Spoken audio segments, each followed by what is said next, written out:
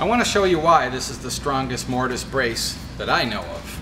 I've been at this a lot of years and we've continued to refine this and to make it stronger and stronger. It's very important to have a strong mailbox brace to handle the weight of the snow in the wintertime when those plows are coming down the side of the road. You can see here, basically you have two beams here, coastal western red cedar beams that are tied together in a mortise joint. Just kind of way it fits together like a puzzle. And before we put that together, we use waterproof glue. And we also, which I'm very, very happy with, we install screws in this brace in very important places. 3 screws here to hold the base of the curved. That locks that together.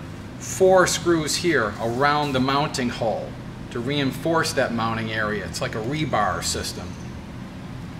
4 4-inch screws that drive through this, basically the back of this beam, and deep into the horizontal mailbox support beam. Creates a very strong brace. A brace that's built to last.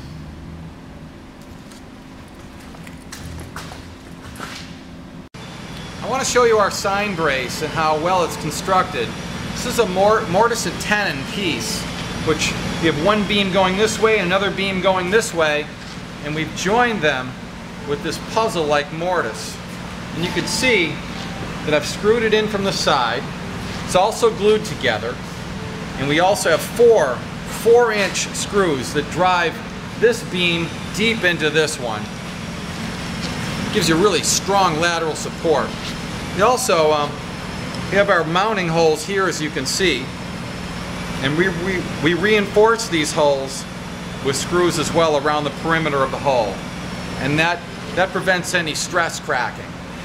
This is our sign brace, mortise and tenon, red cedar, and very strong.